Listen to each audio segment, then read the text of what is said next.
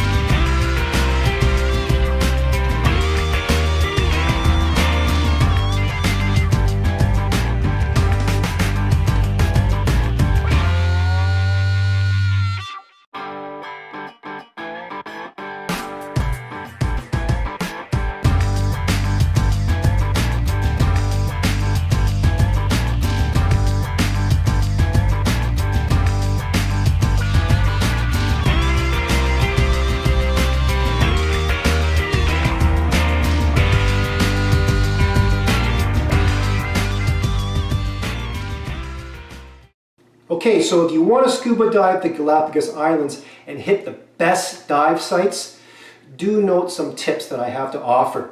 If you go during the first half of the year, that's when the water temperatures are pretty well near tropical. You'll see lots of sharks. But if you want to see whale sharks like I did, you have to go during the second half of the year. That's whale shark season. So I went in September, and that's when water temperatures will get colder. For us, the water temperatures were around 23, 24 degrees Celsius, and they went down to about 15 or 16 degrees Celsius.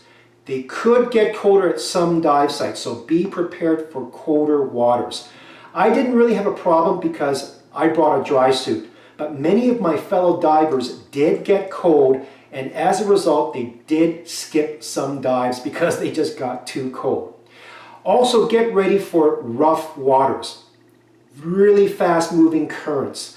They are pretty nasty. When you get down to the bottom, you have to pretty well hang on to each rock. You're basically rock climbing, crawling along the bottom until you get to the viewpoint to watch the sharks. So do bring dive gloves. But do note, dive gloves like mine may not survive the week. But anyways, get ready for rough waters. Also, ask the dive masters about contingency plans, because if you get swept away because of the currents, you need a plan. And that's what happened to me. I did get swept away and separated from the group during one dive, and as a result, I did have to abort one dive.